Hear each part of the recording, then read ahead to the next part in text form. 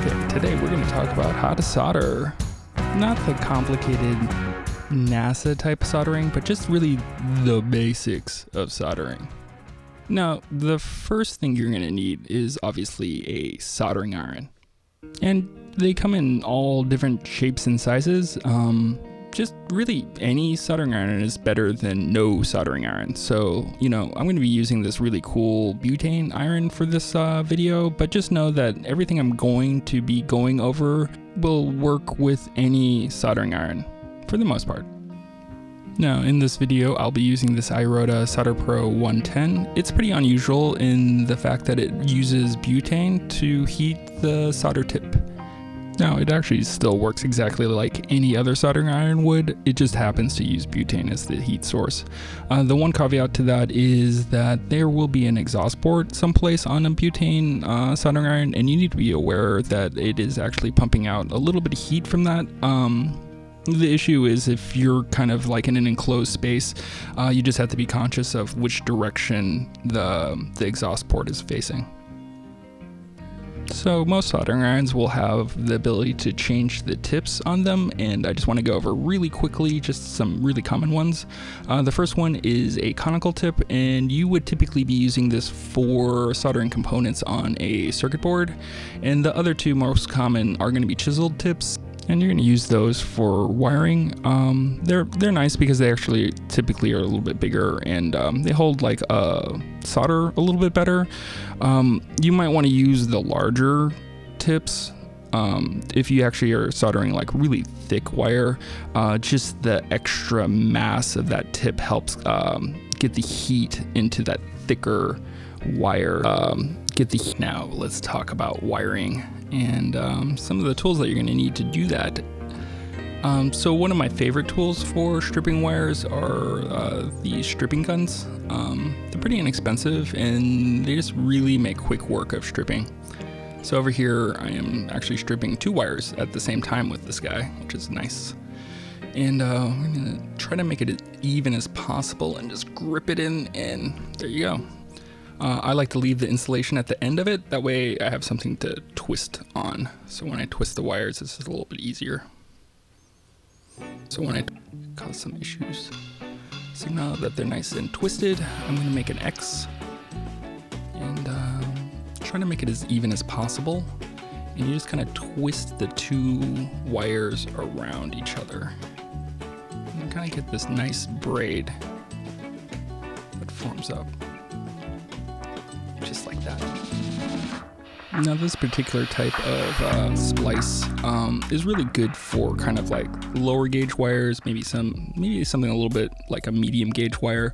The one thing you always have to watch out for are these like stray strands, and you just really want to fold them over, because once we solder it, they'll actually be pretty stiff, and there's a real danger that it will poke out of the heat shrink that you'll use later and cause a short. So it's something that you just definitely want to make sure that all the strands are just kind of like folded over. Okay, so I just want to show kind of the most common soldering mistake here, and that is where you just put a bunch of solder on the tip of the soldering iron and just kind of hope that it will solder, and it won't, because the strands are not hot.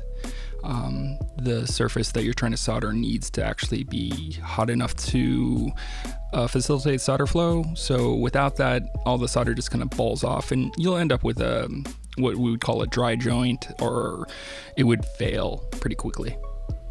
Okay, so I just realized I didn't show sliding the heat shrink down one end of the wire.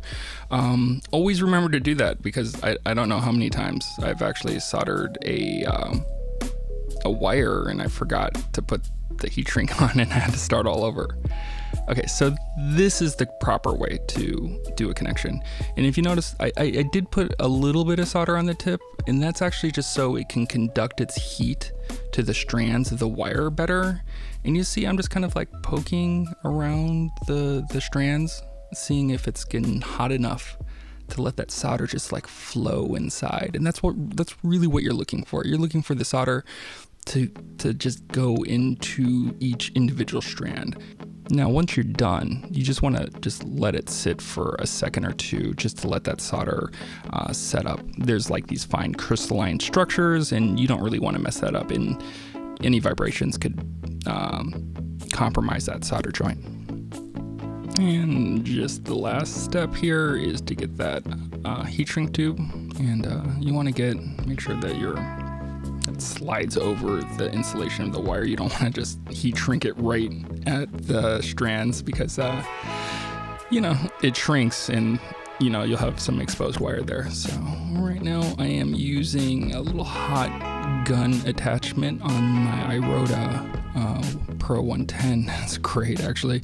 It's way better than using a lighter. And I just realized that the way I have this wire set up, I can't get to the underside. So let me detach it here, and you know, let's see. And magic, it's done.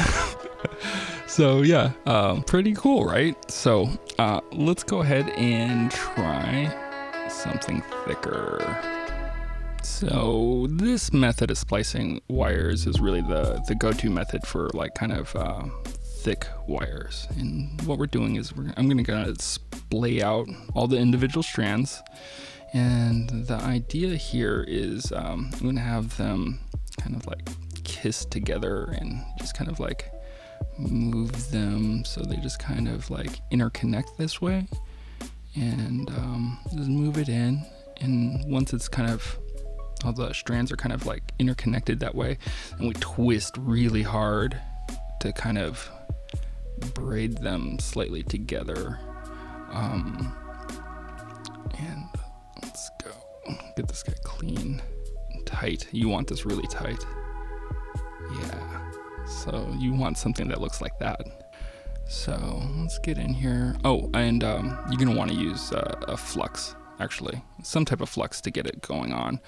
For the smaller gauged wires, you know, kind of just relying on the flux that is embedded within your solder is fine. But for thicker gauged wire, you're probably gonna want to use, well, you're absolutely gonna want to use some type of flux. So you don't need too much flux. And it doesn't have to be that pretty, because as soon as we start adding the heat, it'll start to melt and get into all of those strands. And you see that, like, you know, again, I put just a little bit of solder on my tip to facilitate that heat transfer. And it's really just, you just have to be patient and just wait for the wire to heat up enough to where it will let that solder flow into those strands.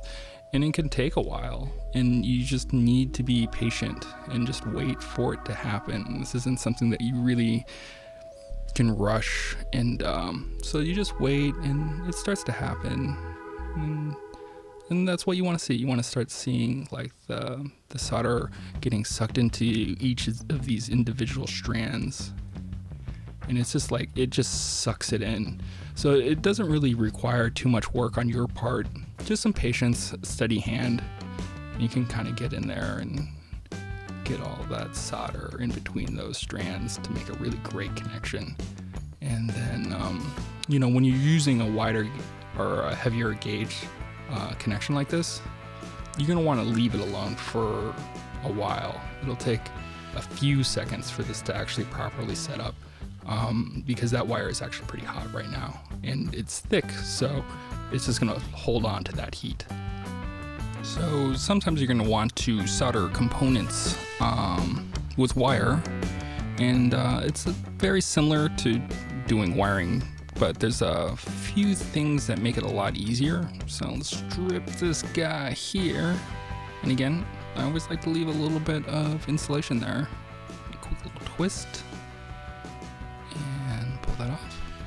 So what I like to do is tin my wires before I actually go into a component, and it just makes it quicker to solder, because once you've tinned the wire, when you later go in and solder it in, it just happens a lot faster. It's also nice that you don't end up with any like stray strands. So like you know, if you're doing components in like a cramped area, is less of a chance of the strands coming undone. So it's pretty easy. As soon as you have your tin wired, I like to pre-trim it as well, so it's just ready to go.